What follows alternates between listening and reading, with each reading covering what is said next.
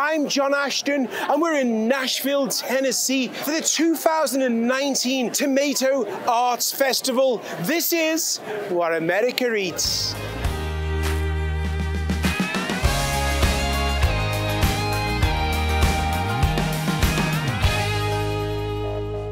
Each year, a small corner of Nashville, Tennessee takes a break from its normal role as Music City to become Tomato City. What began nearly 16 years ago as a humble homage to this versatile fruit, the Tomato Art Fest has grown into one of Middle Tennessee's largest annual festivals, attracted well over 50,000 visitors. Though there are many fruits and veggies that are vital to Southern cooking, the tomato is the guest of honour this weekend. To gain a better understanding of the festival's origins and why we're throwing a party for this famously red fruit, we spoke to the festival's organiser, Jack Davis, to enlighten us.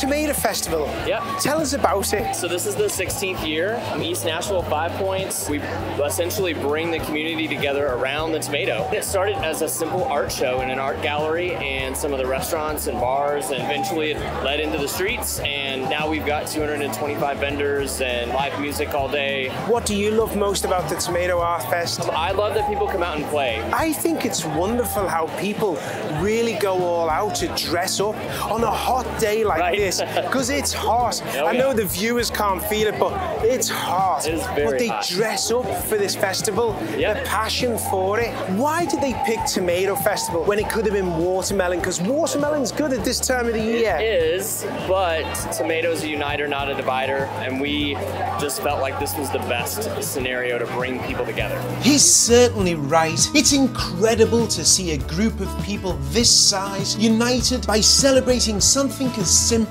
as a tomato. And since you can do so many things with a tomato, the food offerings at this festival are vast, to say the least. We met with Kelly, one of the many vendors here, about bringing fresh tomatoes to East Nashville, and while we were chatting, we ended up talking to another person who's very important to the festival.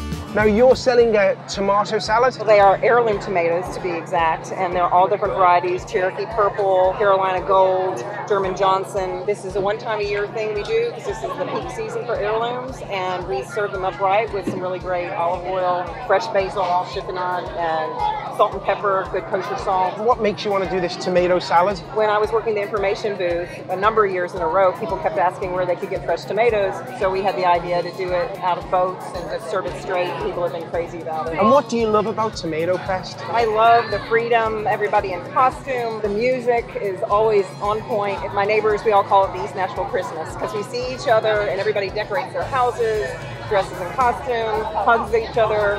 Happy Tomato Fest. You're the one who started the Tomato Fest? No, my husband and I did, yes. Now, why did you choose tomato? I'm Southern, but I probably am a bad Southerner because I hate the heat. And so we did tomatoes because tomatoes love the heat, and it's the only thing that gets me through the summer is a tomato. And if I said tomato, would it be accepted?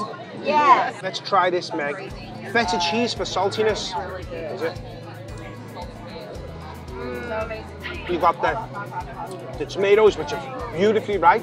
It's so simple. Peasant food, but brilliant. Now, as much fun as it is to walk around the festival eating delicious food, I needed to get ready for a cooking demonstration. That's right, today I actually have to work. So I headed over to a booth set up by Oak Grove Farms to talk tomatoes, a classic southern dish, and maybe pick up a few for my demonstration. Zach Kindle, you own Oak Grove's farm. How long have you been coming to the Tomato Fest? This is our 5th year. I enjoy farming and just being outside. I could never have a desk job, and then my wife came along and I had no choice. She had no choice. You had no choice. Did you ever grow anything before you met Zach? I didn't. I did not like being outside, and now I'm forced to be outside every And day. do you love it? I love it now. Now you've got a wide variety. It's amazing. There's some that I haven't even seen. I'm doing a cooking demo today. I'm looking for that perfect Tennessee tomato. My personal favorite that we have today would be these pink ones right here. They're called a brandy wine. What do you love about this tomato? They're probably the sweetest ones, and they're just less acidic. Just overall, I can't beat them. And I see you're frying some tomatoes. That's a southern thing, isn't it? Yes. Oh, yes. So first you put them up, and then you put them in egg, flour, Yeah. and then back in the egg, and then you put them in bread. Just dabbing it on there. How are you doing? And then you fry them. That's it? That's all. Okay, so these are your legendary fried green tomatoes. Yes. So craggy and beautiful. Let's try this. And ranch, you say, is the best? It is the best. How is it? Is it good? Yes. Absolutely fantastic. Thank you. I actually feel like I'm truly in the South now with a That's right. fried green tomato. You've done it all now. While I love the fried green tomato, what I was really after were the fresh ones. With my new sweet tomatoes in tow, it was time for some cooking of my own. I decided to make Spanish toast that's as simple as it is delicious. Good afternoon, everybody! It's nice to be back in Nashville. I want to show a recipe that if you're in Spain, the Catalan folks, this is something that they'll make. In America, we're always used to making bruschetta, and bruschetta is a delicious dish. In Catalan, what they will do is they grow a special variety of tomato to actually just rub on the bread. Always when you're cutting a French bread, cut it in half. Two ways you can do is come across it, or you can stand it up, take some olive oil, your finger over, or you can get one of them fancy pourers, just to give the bread a slight coating. And we've got a pan on medium high, and what we're looking for is to toast the bread.